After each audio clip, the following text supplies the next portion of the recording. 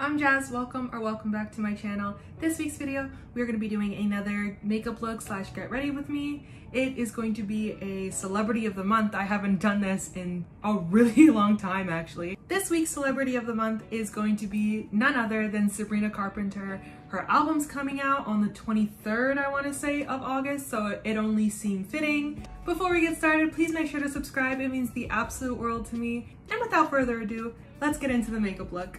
How has everybody been? It's been a while since I've done just a little like sit down chatty video with you guys. How's your summer going? I'd love to know. So a couple of things. One, obviously the shirt says I'm working late because I'm a singer with an espresso martini. Did I get this shirt specifically for this video? No. Did it come in handy? Absolutely. It is also about to start pissing rain.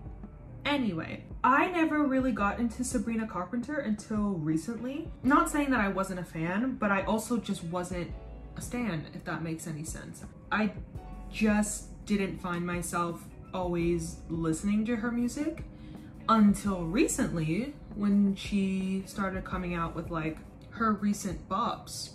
And I was like, oh, this is a vibe. The song Feather was one of the like first songs that I thought I could like really get into.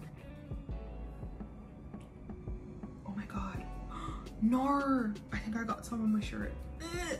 This is the first time I'm wearing this shirt. Oh my god, I'm actually pissed. Oh well. However, when Espresso came out, it was another song that I didn't really listen to until it was like all over my TikTok feed. So then I was like, you know what? Let me actually give this song a listen. And I did, and I realized I freaking loved it. And I don't know if this is just me or if anybody else feels like this, but do you ever just like listen to a song and it hits, but then you see the music video for the song and it hits even more? That's how I feel with a lot of the music that I listen to. Like, for instance, I love Ariana Grande. She is probably my favorite female artist ever. I always listen to her songs and I always wait for her albums to come out. I don't usually do that with any other female artist, but Sabrina Carpenter is starting to get up there because I actually cannot wait for her album to come out. I'm so excited to listen to it. And Billie Eilish is another one where like when she came out with Happier Than Ever, like I listened to the entire album and like I waited for that to come out. And then when she came out with her newest album, I don't remember what it's called, I waited for that album to come out. So like there are very few artists who I will wait for their album to come out, and then once it does, I will listen to all of it in one sitting. But yeah, when I first heard Espresso, I just like heard it on Spotify like fully, and again, I liked the song, but then I saw the music video for it and I was like, this just made the song 10 times better. I don't know why. I don't know if it's just me or like, does anybody else do that? Going back to when I was talking about Ariana Grande, when I heard We Can't Be Friends, I loved the song. And then when she came out with the music video, I loved the song even more. Bottom line, I just really started to like look forward to her music. And then she came out with Please Please Please, which I will say, when Please Please Please came out, I didn't really like it more than Espresso. But the more I listened to the song, the more I was like, oh yeah. And that's actually the inspiration of today's look.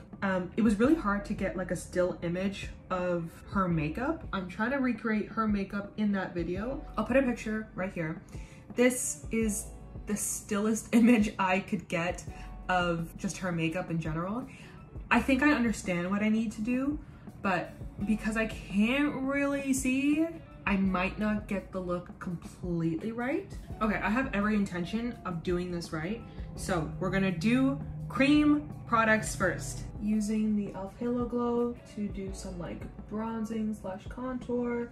She has like a really snatched nose in this video. Using the lighter shade of concealer in the middle and the boop of my nose. Then we're gonna take the tiniest amount of this e.l.f. blush using the shade Coral, I want to say, Coral Crush. She mainly focuses it on the higher points of her cheeks. And listen, I love blush. I think I have blush blindness on top of the actual blindness that I have without my glasses on. And then I'm gonna go in with this Quo Beauty Gloss Over Stick. Okay, where else? Can you tell that I cannot see? Just for good measure, I'm gonna put some in the center of my nose. I think this product is more for when you don't have a full face of makeup. Like that's really pretty. But then on the other hand, I also feel like no matter what I do, my makeup comes off.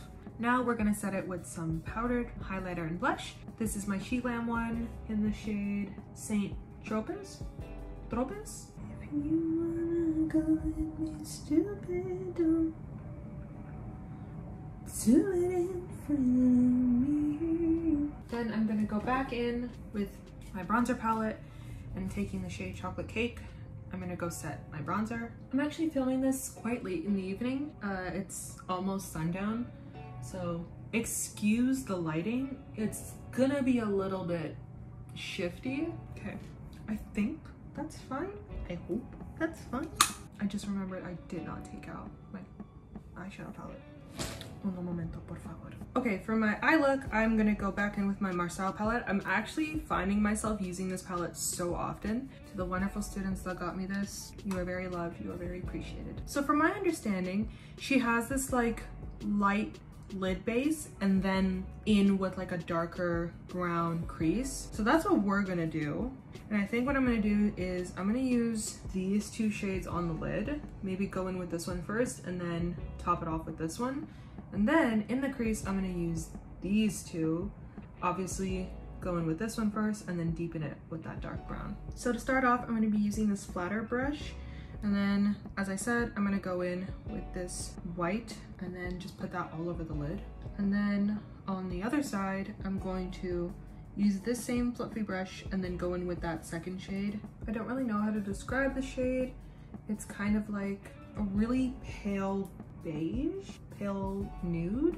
I'm gonna go in with a even fluffier flat brush. And then, as I said, I'm gonna be taking this lighter brown first, and this will be focused solely on the crease. And this like flatter type brush really helps when you're really trying to get into this like, into your little eye socket like that. And then I'm also just going to like, in circular motions, bring it a little bit out, but still keeping it quite focused to my eye. I'm gonna use the same brush and go in with a darker brown in the same place, but this time I'm only going to deposit it in the crease. I'm not gonna take it on the outer corner.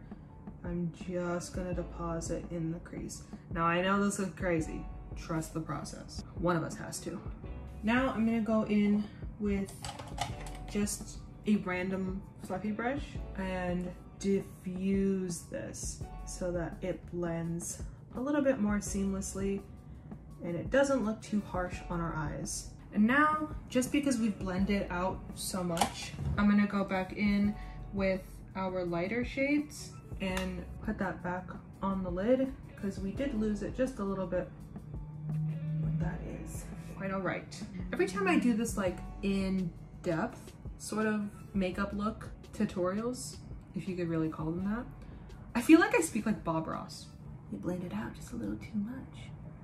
That's all right. We can just go back in with our white and fix those happy little accents. I think we got it to where we wanted it to be, or at least as close as we could get it. The next thing that she has is like this eyeliner that goes in the inner corner as well as the outer corner. She has this like cat eye look. Can't seem to find my eyeliner brush, so we're just going to be using this like this rectangular flat brush and attempt to do that outer slash inner winged liner. I am going in with the same palette. I like to use eyeshadow for my eyeliner simply to save me from insanity. This is going to be a bitch and a half to take out. She also takes just a little bit of the brown and she'll put it underneath her eye. Do I do lashes? The look is just too dramatique for there not to be lashes. We're gonna try.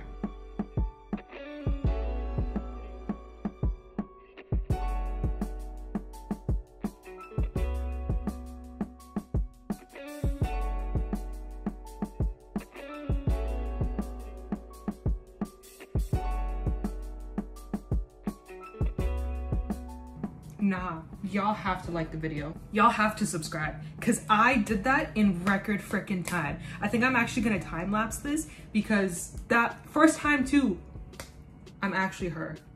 I'm actually her. I'm so gassed right now. Finally, she has this like brown glossy lip, which I'm going to attempt to do with what I have. I don't really own any lipsticks, to be honest. I typically wear lip liners and gloss. I'm gonna do a dark lip liner on the outside, even though that's not really what she has, but I want to create as much dimension as possible. I am just gonna do a perimeter of dark brown, and then I am going to do a lip shade that is pretty much my own lip shade, and I'm going to blend the two together. And then I think what I'm gonna do to sort of like diffuse the color just a little bit is just tap over it. And then with this lip oil from Sheglam as well, this is one of my favorite lip oils in the entire world. Okie dokie, this is the finished look. Taking off the glasses, giving you guys a little close-up. I am so pleased with my lashes. Like, I can't believe I was able to do that first time. I haven't done lashes in a while, and I had nails on this time. Like, but yeah, this is the finished makeup look. I'm not gonna lie, I think I kind of ate. That is it for this week's video. I really hope you guys enjoyed. I cannot wait to listen to Sabrina Carpenter's new album. I really hope you guys enjoyed this video. If you did, please make sure to give it a thumbs up. Don't forget to subscribe. It means the absolute world to me. And I will see you guys in next week's video.